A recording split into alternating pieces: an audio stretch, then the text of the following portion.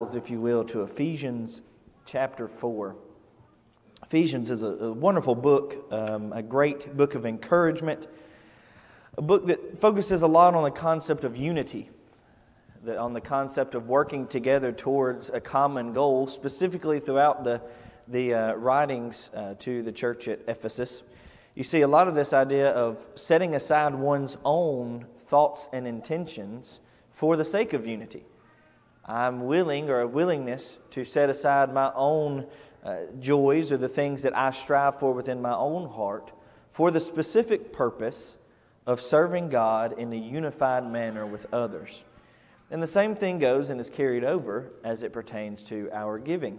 And continuing and talking about what we were talking about this morning with this concept of godly giving. What is it that I can do? What life can I live? How can I work? How can I provide? How can I give in a way that is pleasing and acceptable in the sight of God?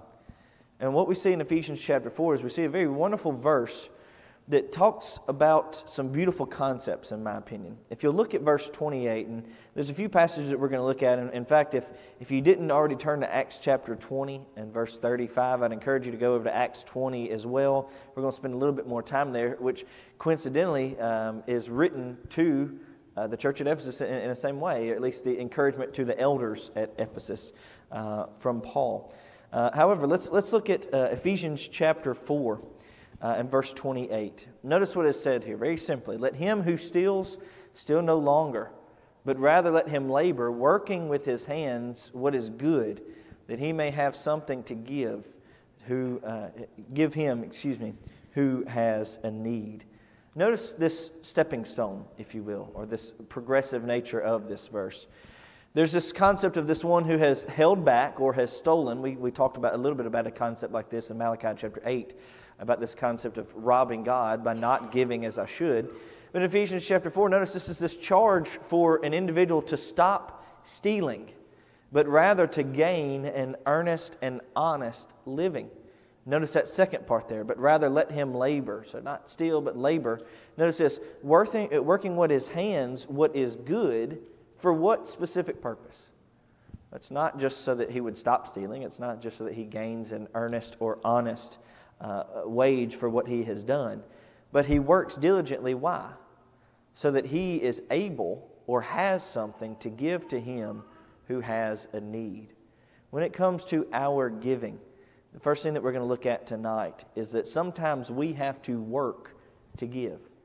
This morning, two of the concepts that we mentioned, we're focusing primarily upon the concept that God has already given us all things. If you'll be reminded of what we read all the way back in Psalm chapter 24 and verse 1, the earth is the Lord's and all of its fullness, the world and those that dwell therein. So everything that we possess is first given to us by God, even going so far as to give His own Son. And then we talked a lot about greed, how our greed affects us, how it affects others, how it hurts us eternally, how it hurts our relationship with God, and how it makes us even to be at times seen as foolish in the eyes of God. But what I want us to focus on tonight, at least for the first half of the sermon, is focusing on the concept of diligently working for the specific purpose of being able to be generous or being able to give.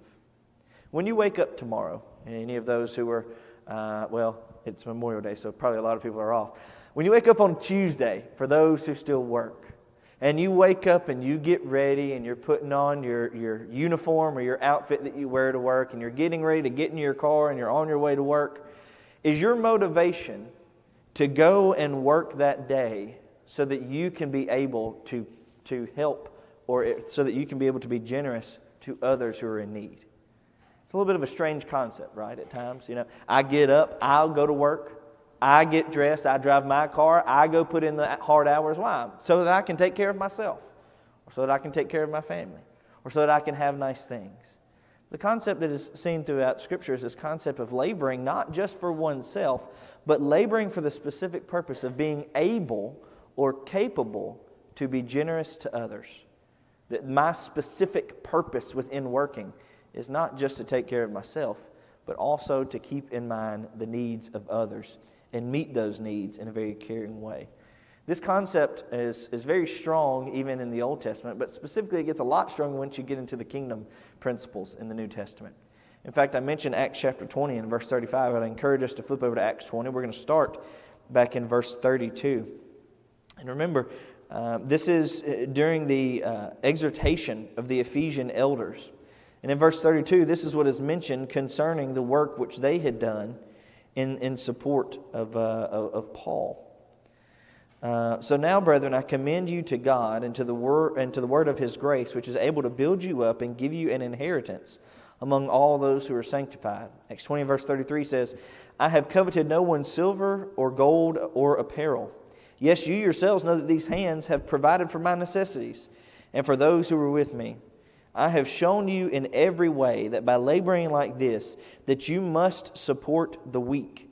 And remember the words of the Lord Jesus when He said, it is more blessed to give than to receive. Notice what is said here as the focus of the work. I have shown you that in every way, by laboring like this, that you must support the weak. Now, when we get up and we wake up and we go to our jobs, we don't often think about going to work for the specific purpose of caring for other people's needs, seeking to take care of the needs of those who the Bible describes as weak, not in a sense that they're lesser than, but maybe not as physically capable to take care of themselves. If you'll be reminded, on multiple occasions, Jesus makes mention of two specific groups that He mentions should be a priority in each of our minds, the fatherless and the widows, each of which are to be taken care of, even by the congregation as a whole, but specifically on an individualistic level. You'll be reminded of Jesus' encounters when He talked with His disciples, or when He talked with the Pharisees, when He talked with the scribes, or the Sadducees, or just about anybody who He came in contact with. At some point, He made mention of this concept of working hard or laboring hard in order to be able to take care of the needs and necessities of others. This is not to be done in a lazy way. What I mean by that is that you don't work just so that somebody else doesn't have to. But for somebody who is not capable of caring for their needs, that's why we work. That's why we go to our jobs. That's why we labor constantly. Once again, when's the last time that we woke up with the intention of I'm going to work today so that I can help to meet the needs of others? It's a foreign concept. At least I might be on my own little island there. I might be the only one who thinks like that, but I'd be willing to bet that I'm probably not. Because we have this concept of we meet our needs. We take care of ourselves, and then when the plate comes around on Sunday, then we put some into there as well to meet the needs of the church. But it seems as if the concept is clear throughout Scripture, especially throughout the New Testament. We labor, we work, we strive to help to meet the needs of those who are in need. One of the things that we mentioned this morning was the concept introduced. We didn't go directly to it, but the concept that is introduced in 1 Corinthians chapter 16 and verse 2. Paul, writing to the church at Corinth, is encouraging them to gather a collection together, to do so upon the first day of the week, so that when Paul arrives, that there's not a collection being needed at that moment. When we see, and I want to make sure, I've mentioned it time and time again, because for the longest time I misunderstood the concept when I was a kid for some reason. I always thought that so there'd be no collection when I come is when Jesus returns, we don't want any money in the bank. No, Paul is saying when I get to Corinth, the last thing that I need to be doing is taking up a collection. So as you gather upon the first day of the week, give as you have prospered. Notice a few concepts that he introduces here. Some that we carry over into our giving, and some that we should meditate upon a little bit more. Notice upon the first day of the week, let each one lay aside something, storing up as he may prosper, that there be no collections when I come. Okay, upon the first day of the week, we've done that. We did that this morning. We'll have the opportunity to do that again tonight for those who were not able to be here this morning and do so. Let each one of you lay something aside. Well, we pretty much do that as well. We're good at that. We budget for this moment in which the plate is passed around. Storing up as he may prosper. Notice that word prosper. The word prosper is indicative of the fact that there is something that has been done that has allowed for you to receive the blessing that you have. We made mention this morning of the fool that is mentioned in Luke chapter 12. This concept of the ground had prospered. It wasn't him specifically, maybe that caused the ground to prosper. It might have been some work that he did, but ultimately it was a gift from God. But whatever it is that was the case, he prospered, and instead of giving back, he stored up. And so we have this concept introduced in 1 Corinthians chapter 16, that as we have prospered, as God has blessed us, we have the opportunity to give back. So that we have the opportunity to lay by and give back unto the Lord upon the first day of the week. Notice also in Acts chapter 4. I love Acts chapter 4. You get this moment of transition from the book of John into the book of Acts, and you get these wonderful accounts of all these wonderful things. And John, of course, is written at later than the rest of the three Gospels, at least, and gives us a very specific look into the life of Jesus, and specifically focuses upon his God-likeness, what makes him to be God in the flesh. And then when you get into Acts chapter 1, you get this moment where you've got the apostles, and it's after the death, burial, and resurrection of Jesus, and they're a little bit baffled as to what's going to happen. They were warned to go and to wait in Jerusalem, that the kingdom would come with power, and then they should take the message to Jerusalem, to Judea, to Samaria, to the othermost parts of the world. You get all these wonderful things, and then the Spirit finally arrives in Acts chapter 2. And they teach the message concerning the gospel. At the end of Acts chapter 2, in verse 42, we also see a very similar message that is mentioned. But then in Acts chapter 4, you begin to see as this congregation, these churches, this church that has formed, and then the many congregations that have formed from the teachings of the day of Pentecost, begin to act out the teachings of Jesus and his kingdom. The very same things that Jesus came to teach and instill within the disciples is now being instilled within these individuals in the great multitudes. And notice what is said specifically here in Acts 4 and verse 32. Now the multitude of those who believed were of one heart, notice this, and of one soul. Neither did anyone say that any of these things he possessed was his own, but they had all things in common. All right, let's put Acts 4:32 to the test. Tonight, after services, I'm going to come over to somebody's house. I'm going to sit in your recliner. I'm going to go to your fridge, pull out some of your food, maybe get one of your Sun Drops out of the fridge, drink one of those Sun Drops, cut on your TV and change it to whatever channel I want. And when it's time for bed, I'm going to go get in your bed, and I'm going to wake up in your bed, and I'm going to put on your clothes the next morning. We're going to go to a male's house, so it's not the whole cross-dressing thing, but it's a weird concept for us to consider. And of course, that's a far extreme of what was going on here in Acts chapter 4. But notice what is said here. Neither did anyone say that any of the things that he possessed was his own, but they had all things in common. The first century church, the church from its core, from its beginning, was a church that recognized that the possessions, the physical earthly possessions, were of no importance as it pertained to the kingdom of God, in the sense that those all took a lesser state of interest or importance within their lives concerning the kingdom of God. Everybody had all things in common. What does that mean by that? Well, you go back to Acts chapter 2 and you see just after the establishment of the church, you've got all these people who have been baptized, all these people who are continuing in the apostles' doctrine and their teachings, and people start running out of food. They're not at home. They're in Jerusalem. They're far from their homes. They start running out of food. They didn't plan maybe to stay that long. And so what happens? People start taking their possessions and selling them at the markets. Why? So that they can provide food for others. The things that they held to high esteem, the things of great value within their own lives, were sold so that the needs of others could be met. This verse isn't telling us that we just walked into anybody's home and say, well, that's mine now. No, this is said that we should not place a higher value on our possessions than we do on the needs of others.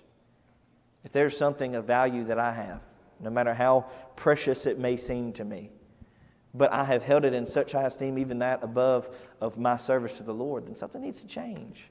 Something needs to be different. Now, we don't like things like this. It makes us uncomfortable because it seems a little bit radical in a sense. When's the last time that you sold a car or sold a house or sold some very special vase to you to help meet the need of somebody else? It's a strange, out of the ordinary concept. I think that's part of the reason why it's in the Bible, specifically within the New Testament and its teachings. Jesus' teachings were strange. They were abnormal. When Jesus came to this earth and he said that you're to do things like turn the other cheek. What? Have you not heard about an eye for an eye, a tooth for a tooth?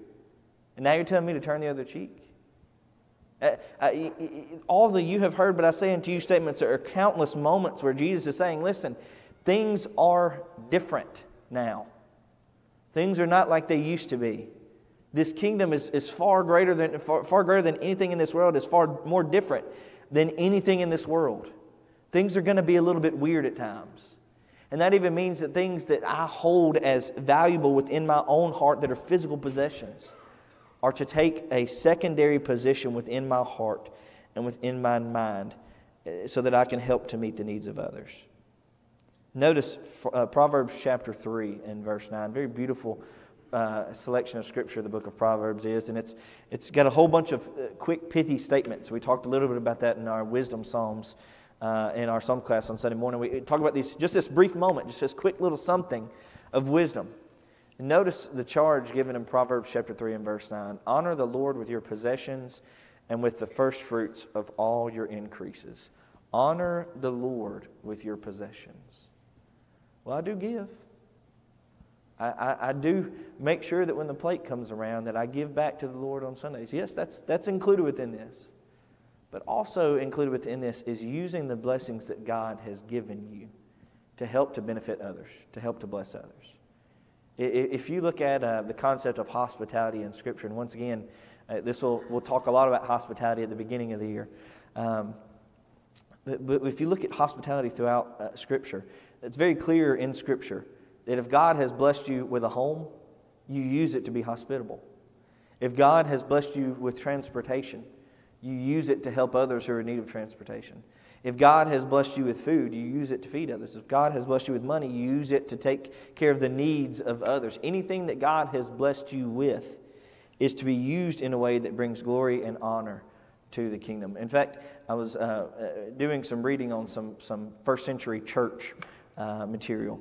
And one of the things that was mentioned was a common practice among the first century church. If they were to be building a new home, you've got this establishment of home, you've got a young married couple that's going to be building a home together. It was common practice, especially within the first century church, to build an extra room specifically for the purpose of being hospitable.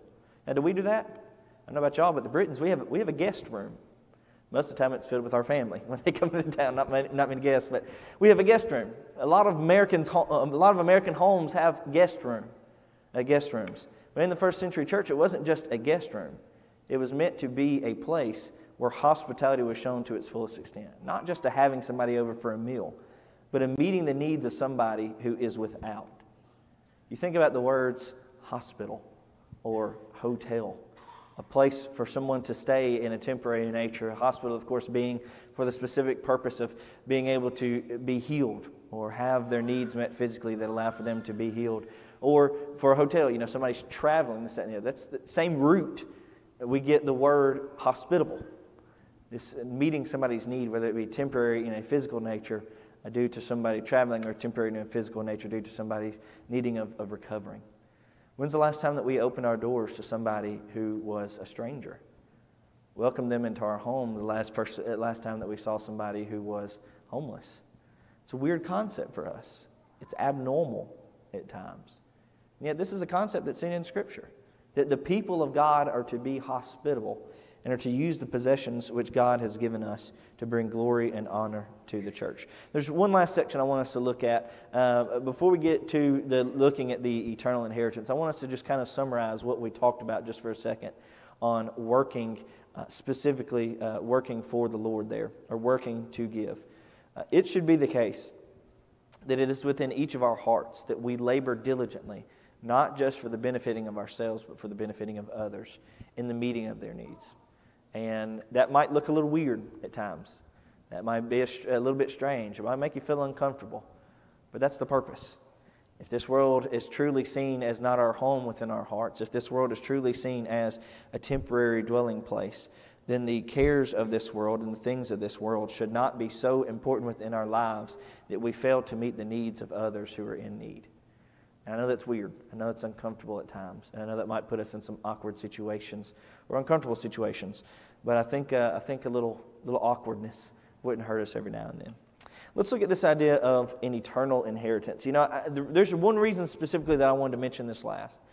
I don't want us to give just because it allows or gets us in a better position of going to heaven.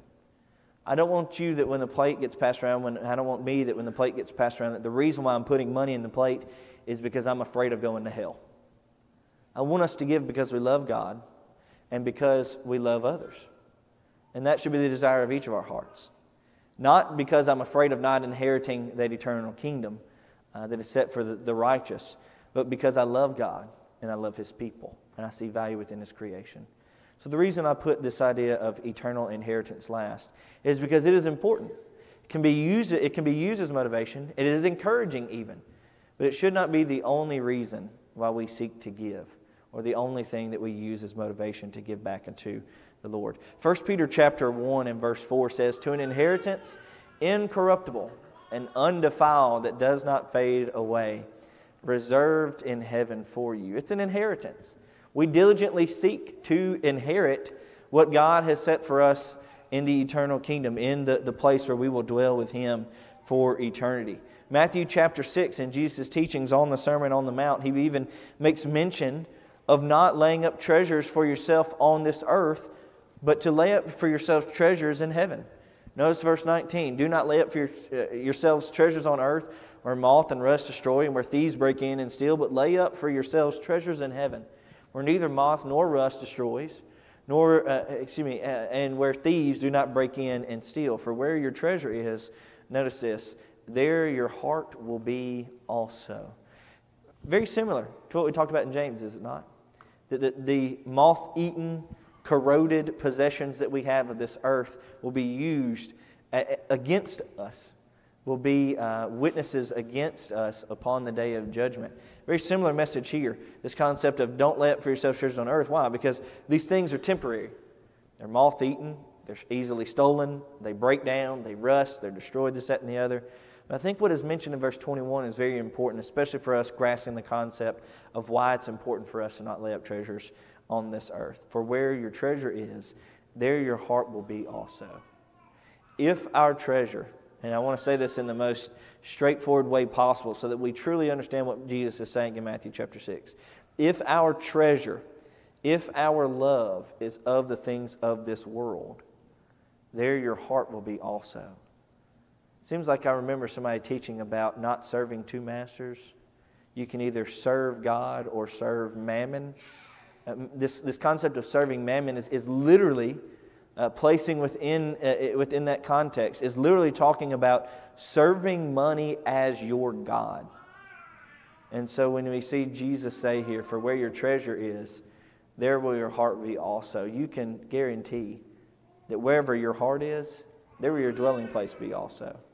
If my heart truly is set on focusing on serving the Lord, if my heart truly is set on focusing on taking care of the needs of others, then I will serve the Lord and meet the needs of others. But if my heart is set upon the temporary things of this earth, if my heart is meditating upon the earthly treasures, well, then we can rest assured that our Savior will look to those things as a witness against us. I also want us to look at this concept. Just give me a few more minutes, Magnolia. She's got a new favorite word. I don't know if y'all have caught it yet. It's dada, which I am super excited about. And when she gets really upset and starts crying, she starts saying mama, which I'm also okay with. You know, when she cries. 1 Timothy chapter 6 and verse 17. "Command that those who are rich in this present age not to be haughty," notice this, "nor to trust in uncertain riches, but in the living God who gives us richly all things to enjoy." Is it not the case that at times when we put our heart or when we put our love or when we put our trust in riches that we become haughty? Notice the command that those who are rich in this present age not to be haughty or to trust in these uncertain riches, but rather to trust in the living God who gives us richly all the things to enjoy. We can also notice 2 Corinthians chapter 9 and verse 6. "But this I say, he who sows sparingly will reap also sparingly, and he who sows bountifully will reap also bountifully." If I'm wanting to, for instance, a lot of people are real big into gardening, especially right now. If I'm wanting to sow many seeds, if I want a lot of plants, I got to put in the work. I got to put in the effort. If I want to inherit that eternal kingdom, I need to put in some effort. I need to be willing to make sacrifices, even if that means that I set aside the things of this physical earth. 1 Timothy chapter 6 and verse 7, just a few verses before we get into this concept of commanding those who are rich not to be haughty. We see in verse 7, "For we brought nothing into this world, and it is certain that we can carry nothing out." I mentioned the concept that I preached, I want to say it was in Laverne. I preached one time on a concept similar to this. And, I mentioned that age-old preacher saying, you never see a hearse towing a U-Haul. And somebody showed me a picture of a hearse towing a U-Haul. So apparently you've seen it once. It's happened once at least. But the concept is clear.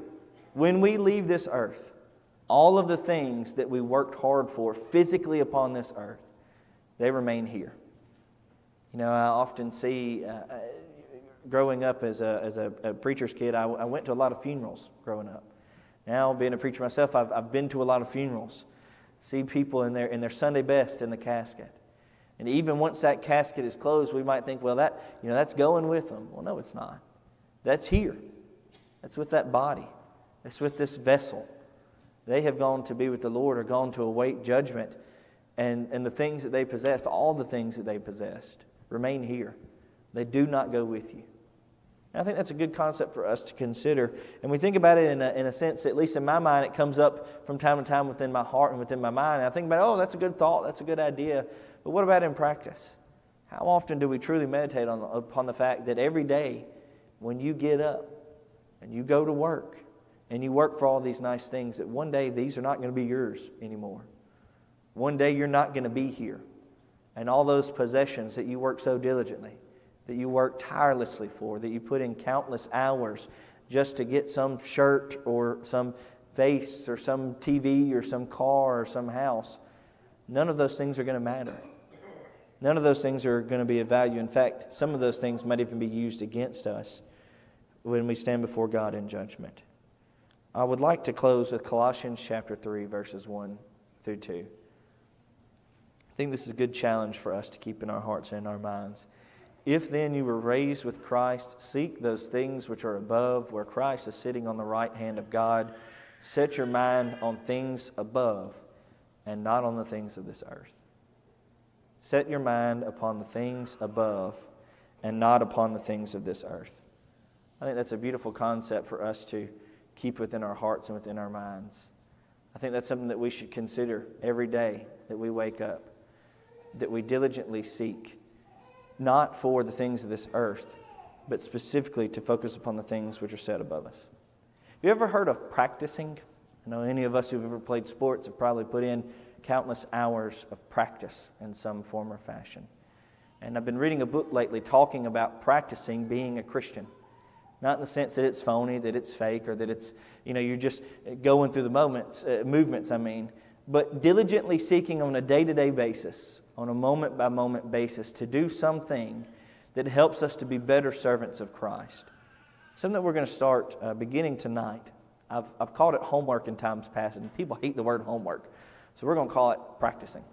We're going to practice this week. Here's our practice for this week. When I say things like, set your mind on things above and not on the things of this earth, we're going to practice that in a very true and meaningful way. I don't know about y'all, but when I go shopping for groceries or whatever it may be, getting gas, there are often things that I find in my cart that are not necessities, but are wants. Not needs, but wants. So here's our practice this week. If you find yourself shopping, whether it be at Walmart or on Amazon or at Johnson's or anything like that, you go to the Dollar General on Tuesdays, I don't know. When you find yourself in that position, look before you check out. Find something that is a want, not a need, but a want, and put it back. When you go to put it back where it belongs so you don't make it harder for the workers, first off. But look how much it was, how much it cost. Look at the value of that thing that you put back. Do it with 2 or 3 items. Look at the value of those things. Then take that sum and go help somebody else with it. Whether that be putting it in the collection plate next week to go help the missionaries that we support or go help some of the local works that we do. Whether that be that you see somebody who is in need, who is hungry, who is thirsty, who is in need of a place to stay. Use that same value of something that you would have spent on a want, on a personal desire, on the thing of this earth that is not of any true, real value to you, and go use it to help somebody who is of true, real value to God. Take something that God has blessed you with and use it to bless others. That's our practice for this week. Take something that God has blessed you with and use it to bless others. When we think about the concept of giving, we can recoil at times. I know when I think about things I want to preach on, this is not in the top 10 things you want to preach on as a preacher. It makes you feel uncomfortable in the pulpit at times. But I think it's necessary for us to have genuine, open, and honest conversations and look into Scripture and see there are things that we do that we could do better. And this is one of them. There are ways that we could improve our relationship with the Lord, and this is one of them. There are things that I need to personally work on, my own self, not focusing on the things of this world, but focusing upon the needs of others, ultimately in my service to the Lord. All right, Magnolia, I'll quit. That I need to work on and do better. Maybe it's the case tonight that the thing that needs to be the priority of your heart is not meeting the needs of others, but meeting the spiritual needs of you. Maybe you are doing good at meeting the needs of others, but you have some spiritual need in your life. Maybe you are not in a right relationship with the Lord and you need to put on Christ in baptism. Be washed away and cleansed of all unrighteousness, rising to walk in newness of life. Or maybe it's the case, like many of us here, that we've already been baptized. We've already been forgiven of our sins, but maybe we have gone into a life of sin. We have done things that are displeasing in the sight of God. We're no longer living in a way that is faithful. Maybe not being generous enough. Maybe not being giving enough. Maybe not focusing upon the needs of others is that thing. We can pray with you. We can pray for you. We can strengthen and encourage you. Or maybe it's the case tonight that all you simply need is encouragement. And this is something I struggle with. Something I have issue with. I know the Bible says to not set my heart on the things of this earth, but to set my heart on things that are out of this world. To not to lay up treasures on earth, but to lay up treasures in heaven. I understand that. I see it in Scripture. I've heard the words of Jesus. I've seen it in my own Bible. I've heard it from the pulpit. That's just hard for me.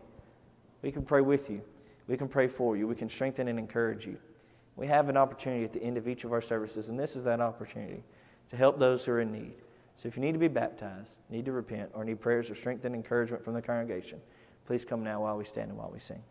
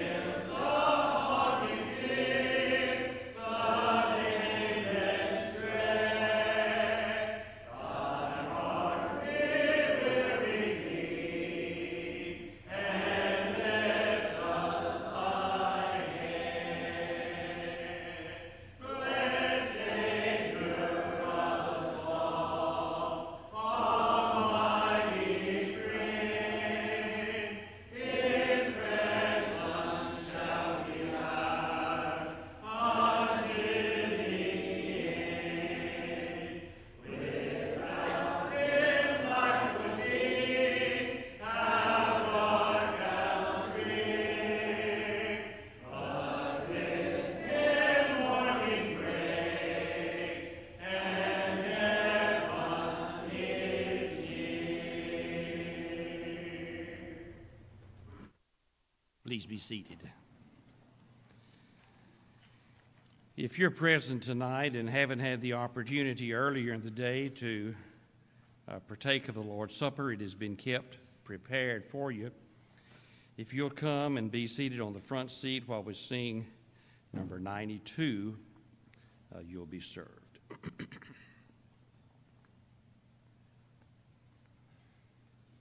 When my lofty cry